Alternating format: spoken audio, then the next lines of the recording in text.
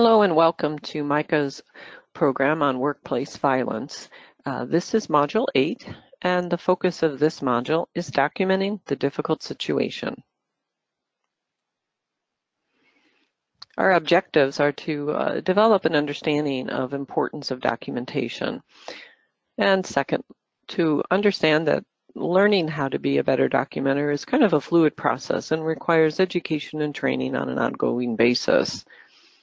And then making sure that your staff are aware of what kinds of situations need to be documented and how best to do that following a difficult situation. And so when we think about what needs to be documented and who should document, when I think about the what, I want to talk about the relevant information, the facts of the situation, and the importance of who has to do with everyone playing a role. And with your EMR and your system for making appointments, are those two in sync?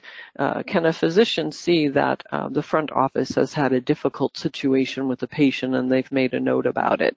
Can the scheduler make a note that the rest of the team can see so that everyone is aware that the patient had a difficult situation?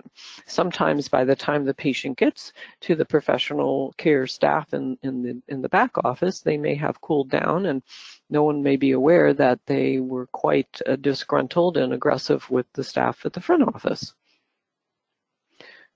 In risk management, we like to say that that medical record is the witness that never dies and never lies.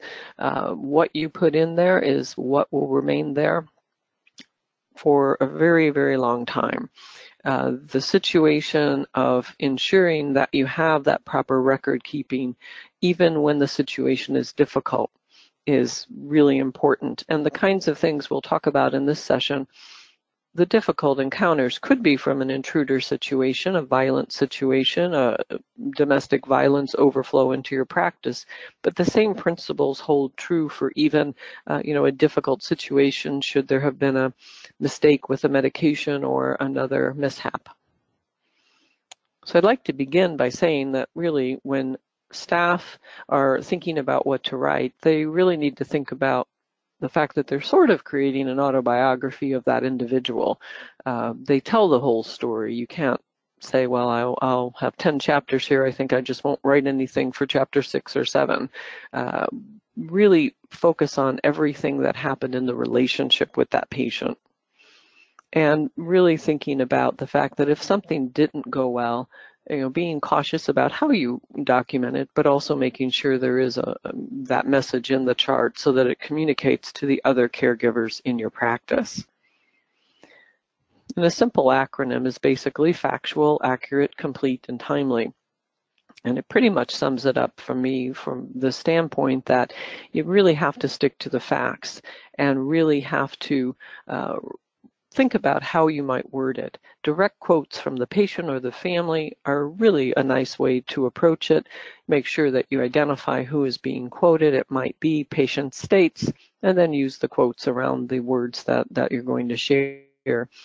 And really try to document from the concerns as to how the patient is expressing it, but really stay focused also on the second part to documentation is writing down what it was that you did about the scenario or the concern. Accurate really focuses on the difference between objective and subjective. And those are the things that essentially, if you're, measuring vital signs, it's pretty much, data that could be reproduced. What you observe becomes really important without passing judgment. If I write in the chart that a patient needs a bath, may sound somewhat judgmental, but if I actually write patient's hair is oily and has a strong scent of body sweat, is really more descriptive of what the actual experience is with that patient. And then to try with your words to avoid placing blame.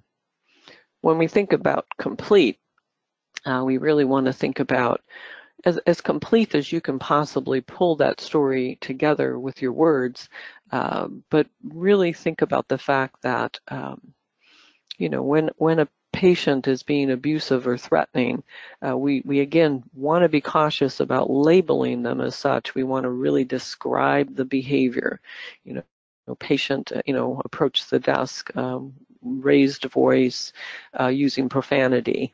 is a bit more descriptive than simply stating that the patient is abusive. And again, down the road, when you might be asked about this scenario, those words that are written in that chart will be the guide, and essentially will help kind of clarify what was happening that day when our memories have maybe not been as clear years later. The timely part is really a critical component, and your practice probably has a policy that all documentation for today's visits should be done within a specific time frame.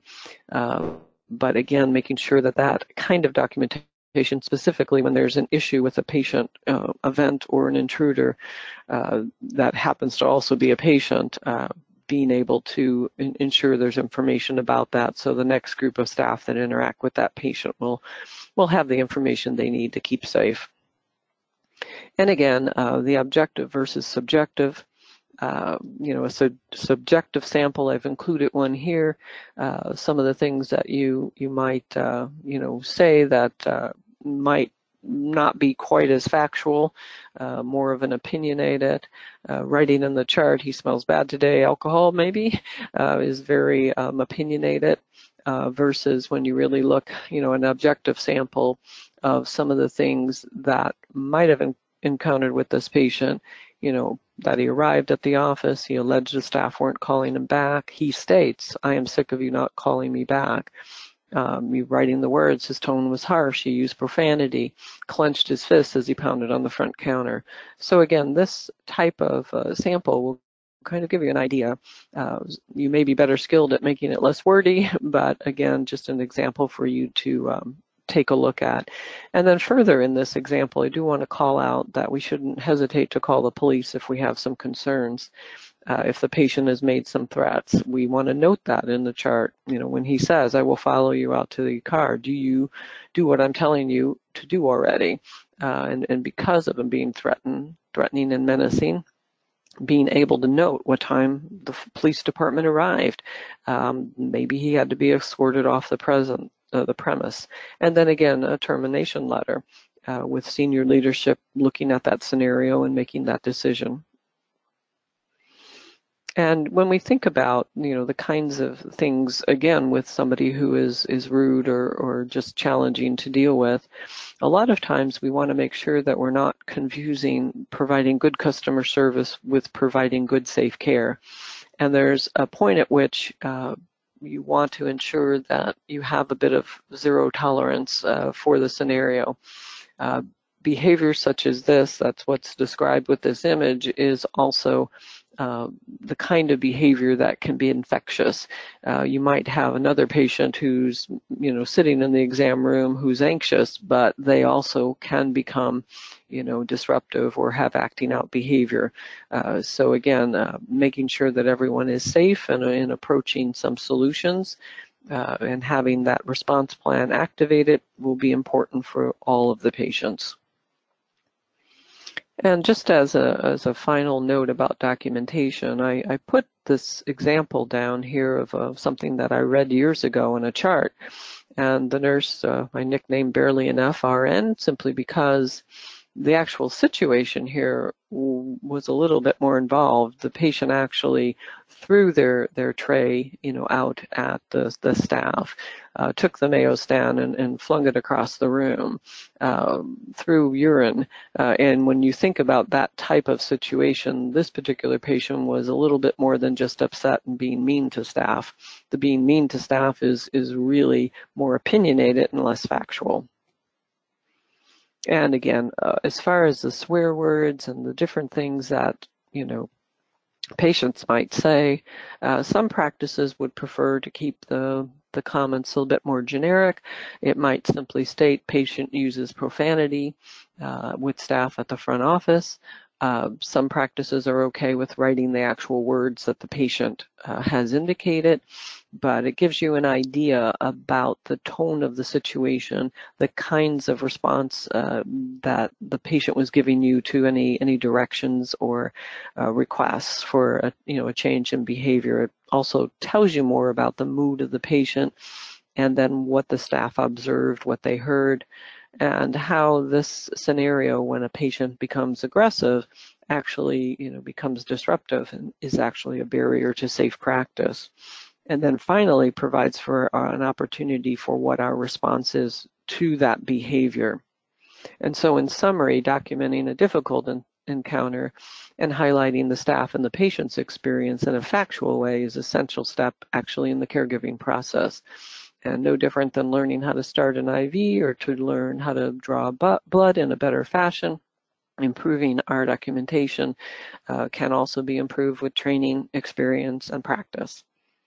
And so, and finally, there's an example here of, a scenario of a very difficult situation between a patient, a family member, and the staff. And so we include that here just as another example of what that documentation might look like.